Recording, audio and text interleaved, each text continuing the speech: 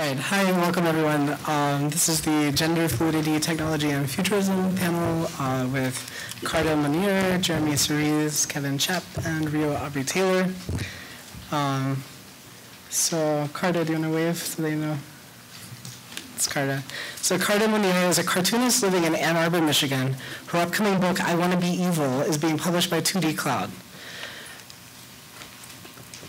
Carta is also one of the hosts of the extremely popular indie podcast, We Should Be Friends. Her ambition is to become the world's first ever sad cartoonist.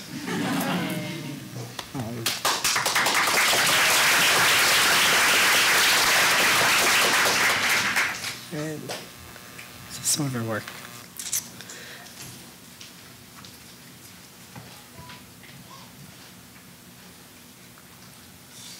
Right. And the next one to introduce is Jeremy Sorese. Jeremy Sorese is a cartoonist currently based out of Brooklyn, New York City. Jeremy was a resident of the La Maison des Auteurs, a comics-specific residency program in Angoulême, France, where he lived and worked from 2012 to 2013. His first book, Curveball, published with Nobrow, came out in 2015 and was nominated for a Lambda Literary Award. His most recent book, The Tar Pit, has just been published with Shortbox. So this is Jeremy's stuff.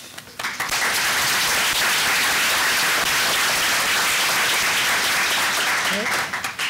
So Kevin Czap is our next one. Kevin Czap is a Providence-based cartoonist and runs the micropress Czap Books and co-publishes Ley Lines with L.Nichols me. Czap received the CXC Emerging Talent Award in 2016 and is currently the fellow at the Center for Cartoon Studies. Their comic Fütchi Perf was just released by Uncivilized Books.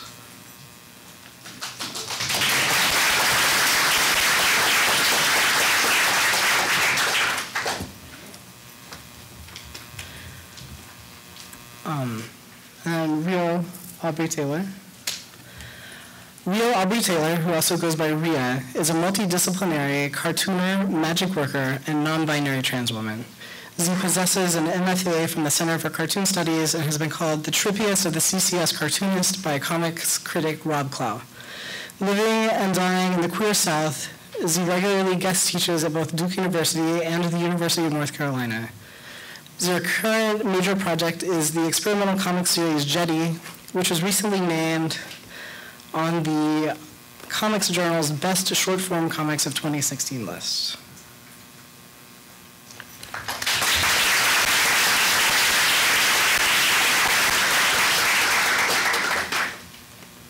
All right. So, hi. Do you guys want to show? Who are you, Will? Oh, I know. I'm moderating the panel. This is about you guys. So do you want to maybe say a thing like which table you're at if you're at a table? Do you have your books? Anything you want to add to my intro? We can start from Rio and go that way.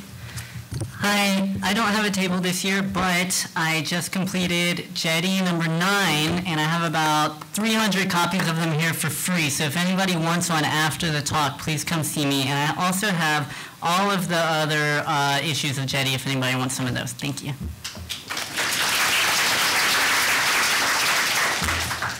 And I'm at table L1, and I have copies of Fütchi Perf and all the stuff that Czap Books puts out, and Ley Lines.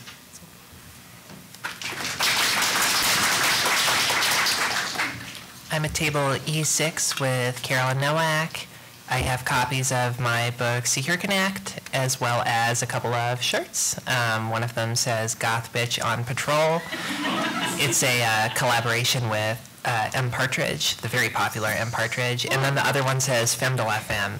And you are more than welcome to buy them. I would encourage you to. And I'm also occasionally at the 2D Cloud table. I'm at K14. I'm right next to Eleanor Davis. I have copies of Curveball, as well as small drawing collections, one called Lookbook, which is like fashion drawings, another one that's called You Made My Day, which is like Snoop drawings, like do people that I see out and about. And then I have a collection, other drawing, the new collection called The Tar Pit, which was put out by Shortbox this year.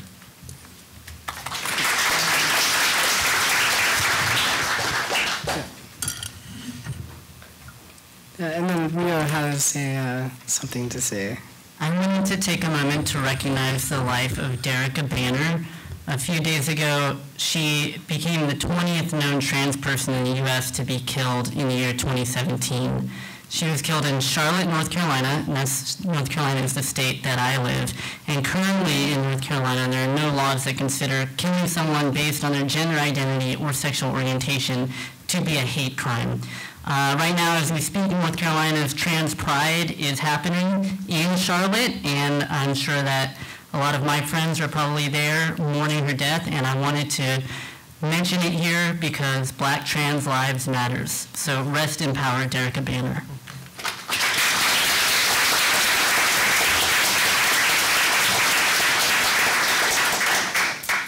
All right. So my first question, I have just for they're general questions, so anyone can answer. So historically, sci-fi is very dismissive of works by women and other minorities by calling them soft, like soft sci-fi. Like Ursula Le Guin is one of the examples, like who I personally love, but like I feel like a lot of people overlook her. Do you find that people view your work as sci-fi? Why or why not? And do you find that their answer is different, like if you're in different groups of people? Who wants to? I have an answer. Okay. I often get told that I'm science fantasy, which I think is very interesting to me because it's usually that the people who tell me this are usually straight men. And it used to bother me. I think when the book first came out, I was sort of a little grumpy about it because I was like, well, like, you don't have to like the book. That's fine. Like, I understand it's not for everybody. But to like make the caveat, to make that differentiation feels like a reach. It felt like it was trying really hard to like put me in my place. But now I think anytime someone tells me that, I love it because I know I've crossed the line for them. I've like played with their toys and they like can't get them back now. And so I think now it's the thing of like anytime I'm like working on another sci-fi book and it feels like a compliment. I feel like I'm like leaning into it even more to be like, because I think the thing is that for them science fiction feels like they want to feel like they're smarter by having read science fiction. It's like something that's done a ton of research to sort of cobble together a world that like works by its own logic and sort of something that feels, especially if there's so many science fiction authors who are like failed intellectuals, like men who like had all this like wanted to be an amazing like professor or something. And like I always think about, he's not sci-fi, but Tolkien. Tolkien was like the shame of his school. Like everyone thought he was the biggest dweeb ever, because they would just be like, there's accounts of like his like fellow teachers being like, if I have to sit with Tolkien and have him talk to me about elves one more time, I'm gonna lose it. And so I think of like in that way of like those people being considered like the high genre fiction and recognizing that they often were sort of men that were like grumpy about their own station in life. I think it's made me appreciate that it's like there is more room for us to sort of squeeze into that, and it's just them sort of like bucking back because they're worried about losing whatever placehold they have on science fiction. Anyone else?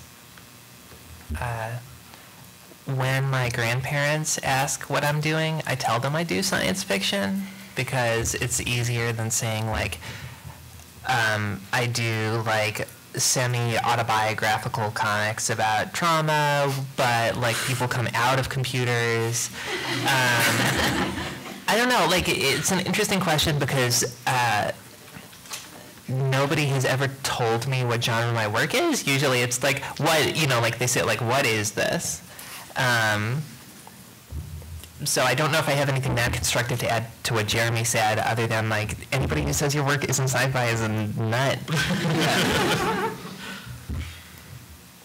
I think I've only really, I know maybe one person who's like a super hardcore sci-fi like geek in the classical sense, and I'm pretty sure by their standards, like, whatever I do would not be considered, but I guess beyond that, it doesn't occur to me. It's not like circles intersect where that would cause some sort of controversy. So. I've never called my work science fiction, but I think people have looked at the cover and seen that there's like a robot on it and called it science fiction, but I usually call it experimental comics or psychedelic comics. I like that. So in your works, all of you, like there's either like they're very queer, like clearly, but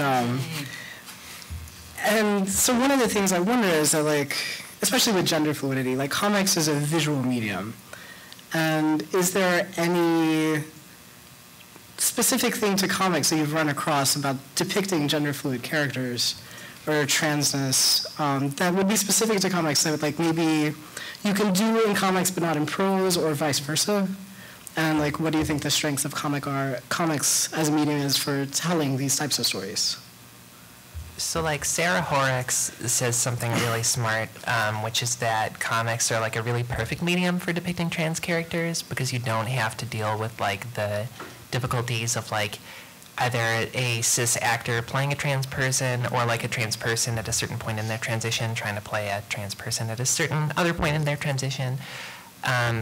You're able to depict someone, like, in a very controlled kind of way. You know, like, this person is trans, but, like, the reader, generally speaking, isn't able to, like, hear their voice, or, like, you are in control of, like, those little clockable cues or whatever. So I think it's a very powerful medium for depicting transness because you can depict, like, a lot of different kinds or aspects of it, you know, like, just in terms of, like, you can do an aspirational transness where, like, you're very beautiful or whatever, and you can do, like, oh, this is how I feel when kind of, like, you know, like, Emil Ferris, my favorite thing is monsters, like, draw yourself as a fucking troll kind of transness. But I do think it's a powerful medium for that because it is a medium that allows a creator a certain amount of control that you don't necessarily have in prose, where you would need to be, like, you know, all of that, like, her Adam's apple caught the light, you know, kind of. You know, in comics you can hint at it, like, in a little bit more tasteful of a way. That's a good point. What I like about using comics for things like that is sort of the kind of what you were just hinting at in the end of that. It's just like you can get away with a lack of specificity. You can, like, display something because so much of gender is about, like, display and performance, and but just, like, showing something how it is, and it's not like you need to write a sentence to describe that, like, well, this is what's going on here, or, like, setting up with words. It's just like an image, or you can get more abstract with things to sort of convey a feeling or almost like a metaphorical expression of these ideas. And again, it's like not, and I guess that's kind of like ties into the fluidity of gender fluidity. It's like there's not an answer or, like, explanation of how this fits into somebody's, like, understanding of how the world works. It's like, this is just what's happening on the page right here. Right.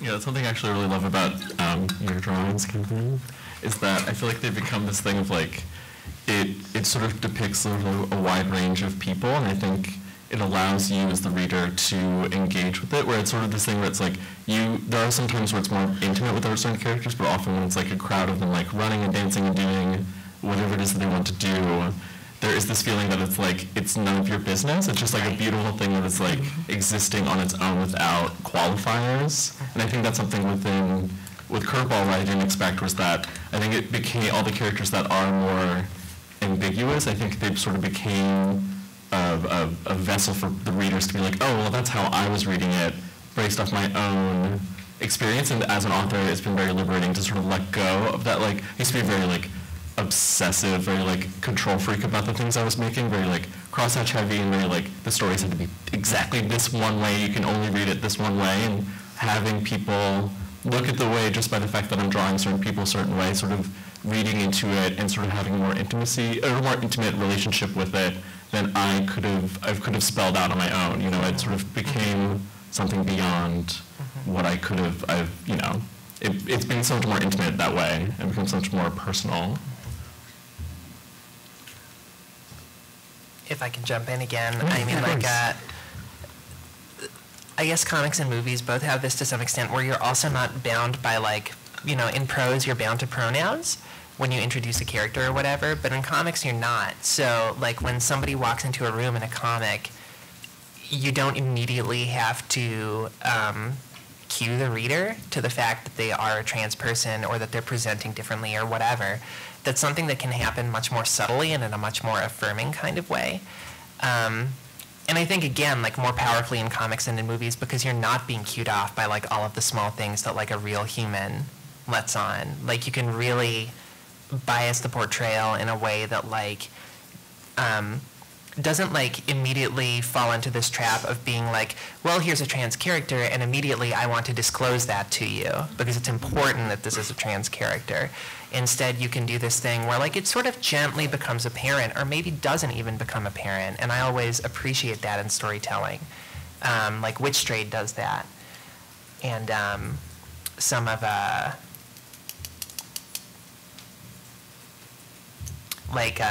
Remy Boydell's work does that. Rory Francis's work does that. And I think that's a very powerful thing in comics. I'd also like to say that as a cartooner, I think comics are a perfect medium for me to present trans stuff because I draw, so I tend to present my own transition spread across the various characters and not just through time, so it's spread out through space too. So like my comic is a weird comic, but it's also like autobiographical. I had a friend ask me once, trying to figure out which character was supposed to represent me, and I said, well, they all represent me, but they're all kind of drawn different depending on the circumstance and whatever they're going through. So because I have complete control over what they look like, I can show different aspects of myself through the various characters. Yeah. Anything else anyone would like to add? I like that a lot. Yeah. I really like that too.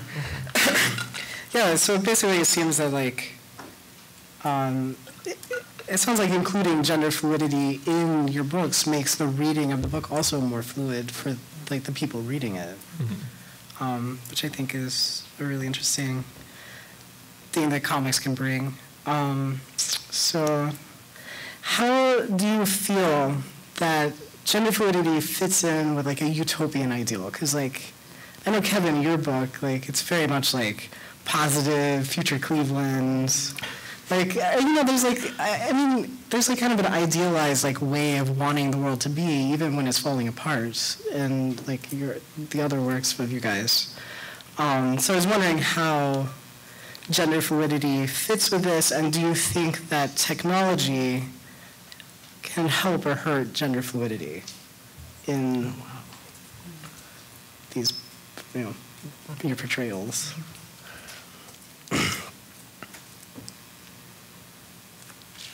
I think for me, as a cis man, I feel like sci-fi and moving into more gender fluid characters, at least being very aware of how I'm presenting gender in my comics. I feel like Curveball was a really good, very tough lesson in many ways, where I would make a draft of it and I'd give it to someone and they'd be like, you don't understand something. And I would like go back through and work it and like fix it. And it became this thing where I was like taking myself out of my own sort of understanding of things and sort of to really putting myself into this place where I had to be better.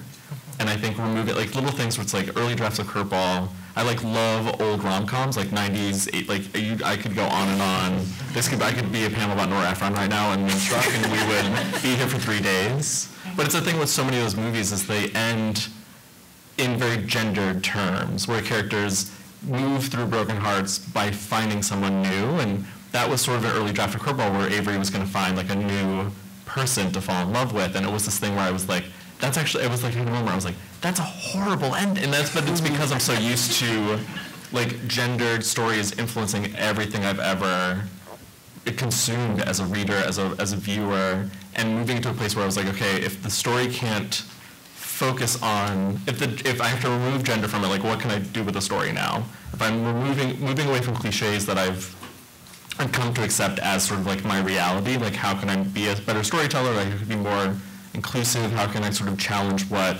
and how a story operates by moving away from the expected, which I think gender has so many things that are like wrapped up to it, even if you're not aware of it, like I wasn't, it's so easy to sort of like, oh, actually, if I like remove that, I can do anything, but there's like so many other possibilities. Yeah. Or then even like I'm working on a sequel to Curveball now, which is like almost entirely about cisgender men and so their relationship with each other, and then also and like gayness, and it's a horror story, it's a whole thing. But with that of like presenting the opposite, where it's like, okay, if I'm very explicit about someone's gender in the story, like how can I be constructive about it? How can I be challenging to it? How can I sort of talk about shady things that come with that? And then also balance it out with things that are more vague and more complicated, and sort of like push those gender, non-gendered forces against each other narratively. If that makes any sense. Does that make any sense? Yes. No? Making sense? Do you want to go? That's a really fun question, and like, especially when I think about utopian visions or like trying to create like something that's fun or interesting to read, like something that I often try to keep in mind is that like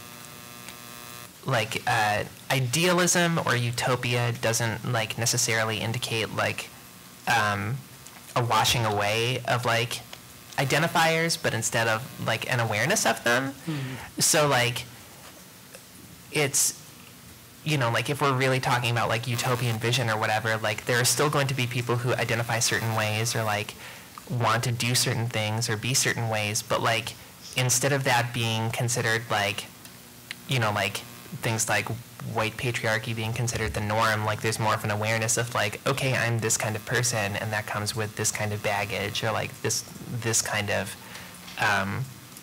problems. And like sort of identifying the intersections and ways that technology can like assist with those.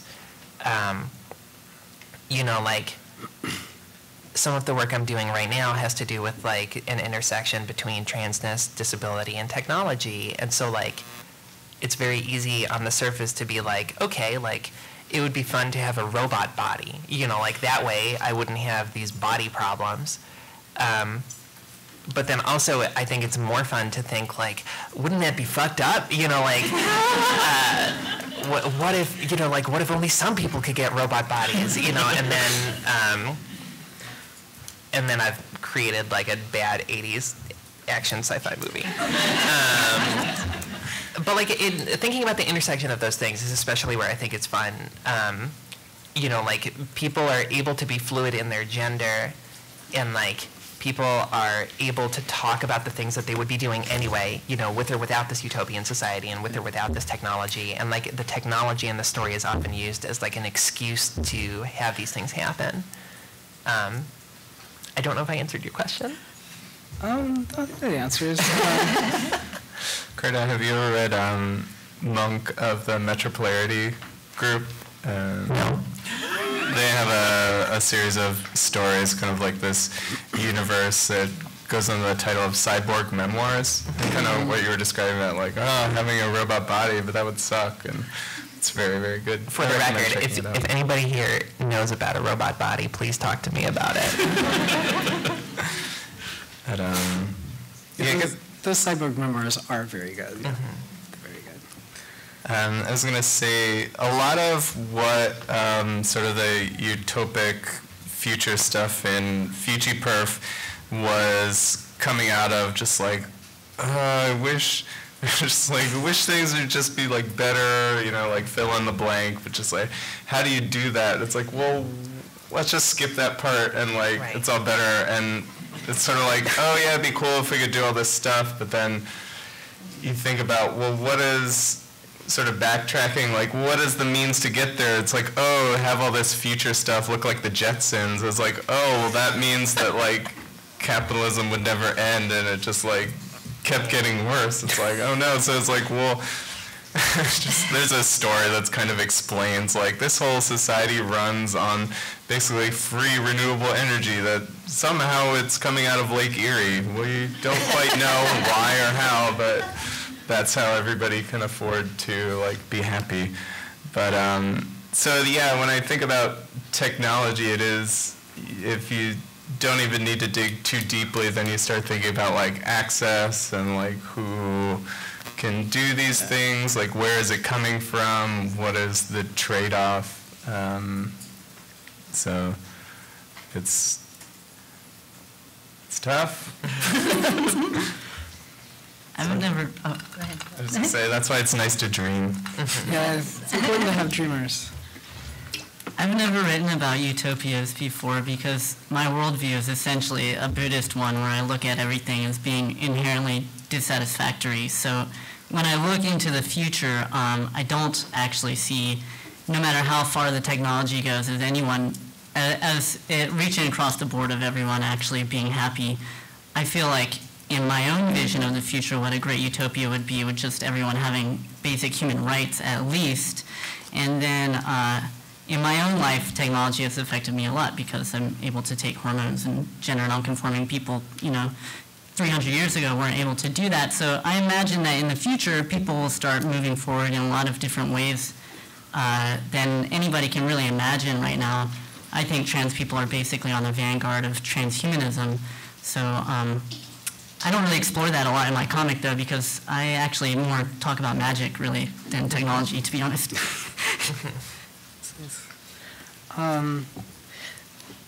No, that's a really good point. That's something I think about a lot, actually, is technology in enabling gender expression. Like the fact that I can take hormones and grow a beard, that's pretty cool. Yeah. It makes me a lot happier. Right. But I'm just wondering, what do you guys see the role of technology in gender as being? That's one of them, but are there other technologies that enable gender expression?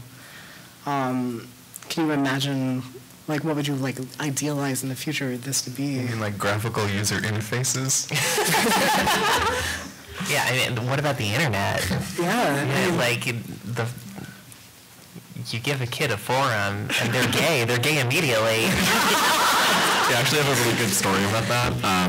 I was thinking, because I feel like there's a huge, with gay media, I feel like it's always very pandery, which is something I always get really nervous about. Of I never want to ever make, not to be you can totally make coming out stories if that makes you happy, but it's the thing that would I would never ever make a coming out story.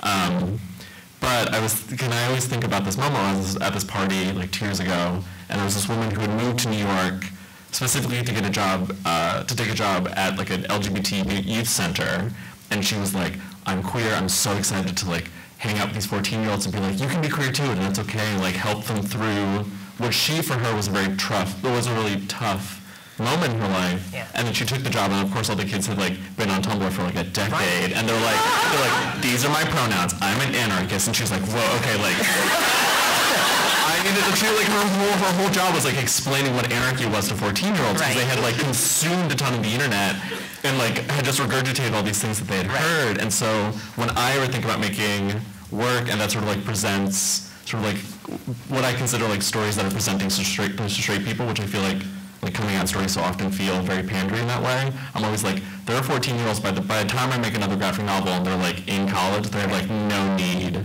for the coming out story. The internet has helped them sort of take this really uncomfortable stuff, at least for me, take it really quickly, and then have to be able what do you need storytelling wise that doesn't need that, doesn't require that foundation of oh, it's okay to be gay. It's that's we're over that. That's beyond. Yeah. It's not okay not to be gay. I mean, technology represents a lot of access and communication, right? So it's pretty incredible at this point that you can have kids taking puberty blockers, and I'm friends with a now 15-year-old trans boy, and before he was able to come out, his primary method of gender expression was he would like play as a male character on his Minecraft server. And it's like, you know, shit, like, I was like, growing up like with the internet, and still for me, I was like, surprised to find a book in the library that mentioned gayness, and now it's like, you know, kids are able to do a lot more secret, smart things, thanks to technology. So like, when we talk about technology in regard to gender, there's a lot of like very literal physical stuff that we talk about, you know, like cyber wombs and cyber wombs, but there's like just on a much more basic level, like the ability for everybody to have their own handheld computer that you can look at whatever you want at any time secretly. I think that opens up a ton of doors for young queer people and people who might in, you know, like other centuries not have been able to question or identify themselves as anything other than like whatever very limited set of gender expressions existed. You know, like a lot of kids are non-binary now, like that, and I say now as if like they weren't always, but like they're able to identify as non-binary now because like that's a concept that exists and is accessible to kids. And I think like that more than anything else is like the modern triumph of queer technology. Thanks, Kevin. Yes. Anyone have anything else to add? Just the flip side of that also is not having access to things that we need, especially as trans people. Just on a side note, that's why it pisses me off when I meet green anarchists who are all about the collapse of the world and they can't wait to see everything fall. It just really makes me angry because then I'm not going to get what I need. So I don't really like looking at the world in that perspective. Just a little side. Yeah, that's like right after I got out of college, I think I heard an interview with Derek Jensen, and like I started going down that whole thing, and it's like, wow, this is really cool, and then like, oh yeah, he's super like transness doesn't exist, and like, yeah, so it's usually hiding not too far under the surface. Right, like if you have to tear down all of society, I would make a personal request that you keep whatever factory makes Zoloft and estrogen, and also chips.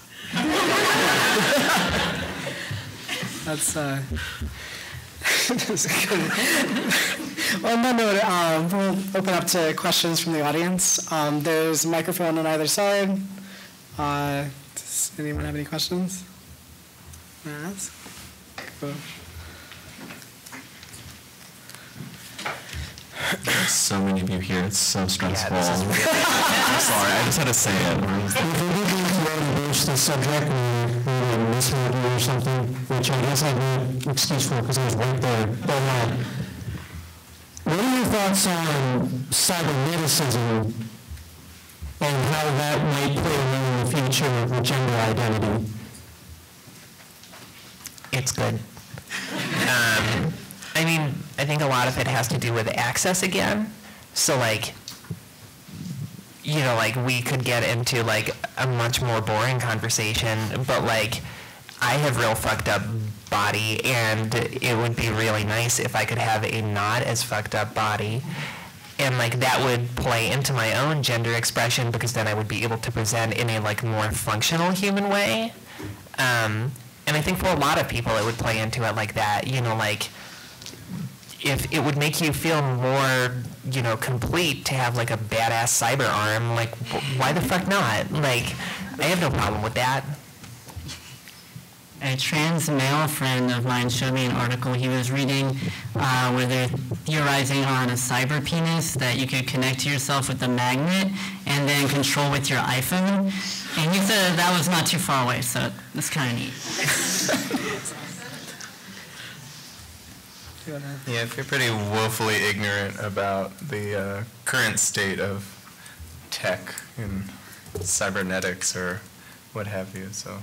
Yeah, I always feel like it goes back and forth with me where I like have moments I don't know. I feel like technology is just really scary to me these days. Like there was that, I like refuse to read that article, which it just keeps popping up, and I'm like, now I'm gonna have nightmares about the like technology that can scan your face and tell if you're gay or not. I'm like, no, I'm out. You should read it because it's basically like if you wear a hat, like they won't. Yeah, right. Oh, all right, good plot twist. So yeah, I feel like, but at the same time, it's like there are moments where, like even little stuff, I feel like I hate telling the story because it is always so embarrassing, but I did VR for the first time recently and it was amazing. But it was this funny thing of like VR feeling like it resting on like such a scary corporate entity, right. And then you do Google Earth and you're like, it's amazing. Right. So it's this thing of like, it feels like I go back and forth where I'm like, I love that possibility. I sort of love the like impossible imagination that technology like allows us to have, like cyber penises attaching to magnets and things like that, but I'm also like very, very wary. So there's an exoskeleton thing that came out recently to help people who work in factories primarily, but it's like it like looks like metal, bars or whatever that are sort of on your legs with joints, and then you can hit a button and it locks in place and you can just sit down wherever you are. That's the fucking best. I want that real bad. Like that represents good technology to me. That I could sit down wherever I wanted, whenever I wanted. All right, next question. Okay, well, I've been listening to you guys talk about this and thinking about technology. I'm a science fiction writer. I'm also cis. I'm a cis woman. And so I don't really understand transness or gender fluidity from the inside, the way. And one of the things I was thinking about is there's a science fiction trope, which is one of those things that could become reality, is augmented reality, which we're seeing the first hints of with Pokemon Go. That's probably, but one of the tropes of that is if other people in the system, you in the real world can appear as anything you want to the other. And I wonder how that would intersect with transness and the level of gender presentation, particularly for people whose gender presentation shifts with that, as it sometimes does, and how much that would impact dysphoria and presentation. And I'd just like to get some trans responses on that, because I'm not trans, I don't get it. Do you want to go? It would be awesome. Yeah, right? Look any way you wanted. I mean, I did that a little bit when I was in middle school. I'm much older than I look.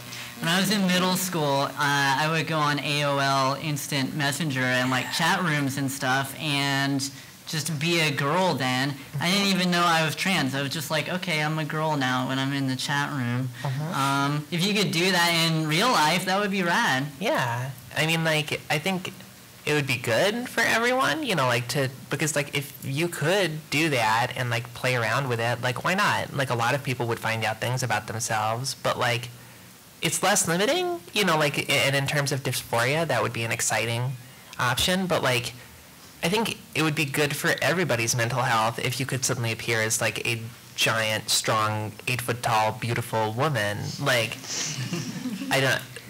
that seems wonderful. I think I second those thoughts, but I guess my response to that is just like, that all sounds really cool as long as we can cover the base where you go outside and don't get attacked or murdered. Yes. or like fucked with in any way. So it's sort of like, how far can you like extend that sort of cloak Right. over yourself, and how does it interface with the flesh world? Mm-hmm. The flesh world. Flesh world. Nice. Right. Hello. I actually have a question in regards to, we've been talking a lot about futurism and queerness in the context of the future and even in the present with regards to technology.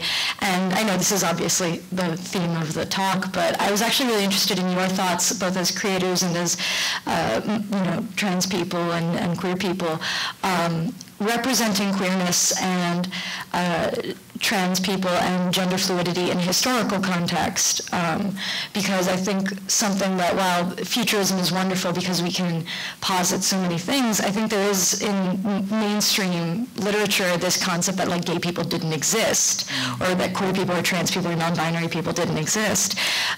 So how can authors or cartoonists who are working within a non-fantasy historical setting bring that kind of representation in a setting that doesn't really have the dialogue or the labels that we have now? And I'm just curious about your thoughts on that.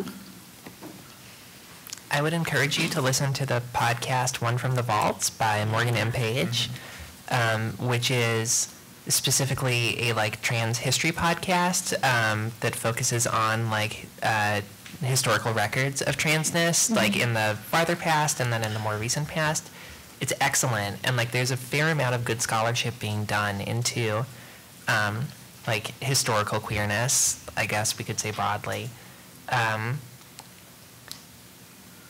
I mean, like, I guess, like, as long as you're starting from the point that's like, okay, like, this is not, like, a brand new concept created by the, like, decadence of capitalism or whatever, like, we can sort of, like, assume that there were, you know, at whatever point you're going, like, gay people, trans people, then, like, sort of approaching historical records with, like, that sort of care. But, like, there is a lot of good research being done into it, and I would say, like, looking into the work of trans historians is, like, a very good place to start. And there could be some, like, cool potential there if someone were to link up with somebody doing this kind of research and sort of, like, collaborate on a project or even just, like, help each other to further, because it really, I think it does come down to that sort of scholarship and research needing to be unearthed and published and like disseminated, because that's sort of like, you know, Tumblr and what have you has spread what's available as far as it can, but there's always more to be dug up and recontextualized. Right. So yeah, I just put together, I was when I first made Curveball, I was sort of like going from this utopic thing of like I just wanted it to be good, and I sort of like did as best of a job as I could to sort of like find conflict within like a sort of a queer utopic future. But as I've gotten older and done research and read up on everything I can about gay history and meeting older gay people, I was realizing I actually did like a really bad job of sort of like placing Curveball within like a world that had problems before. I sort of like made it a clean slate. And so I just put out a book called The Tar Pit with Short Box. And so for that, as a gay man, it was this thing of like getting older and wanting to see things that I hadn't seen in stories before. And so the Tar Pit, it's sort of loosely based off Hollywood arranged marriages. And there was a particular one about Tab Hunter and Anthony Perkins. And so it's this thing of like interacting and getting smarter about characters who it's just not good for them. Like basically it's just a thing where it's like, it was in a time where it pits these two gay men against a cisgendered woman, and sort of in the 1940s, and where both those people are sort of at odds with each other, and neither of their lives ever actually work out to be that great. And I think media does such a job of like being like the 1940s and 1950s were amazing. And it's like it's so easy to forget that it actually was horrible for certain groups of people. As a gay man myself, it's so easy to forget all of that history. And so I wanted to make a story where it was complicated and it was something that didn't have this like utopic vision to sort of give it closure. It was sort of the thing where these three characters are stuck and are doing the best they can, and as a good reminder to myself, being like, oh, actually, like I need to be more grateful for what I have in my life, what I've experienced, and also wishing that there was just more stuff that I feel like gay stories are only ever on farms, and I'm like, why is that? Like we just need to be better about like giving things like the complicatedness that it actually deserves, rather than sort of wanting things to be just good now, which I guess I'm ending this on like on an anti-utopia note, sorry, but just sort of like trying to be better about that. I think that people are very complicated. Yes. And that's us. Complicated people. Trying to be better, hopefully. But on that note, thank you guys for coming. And I thanks to our panelists who did a fantastic job.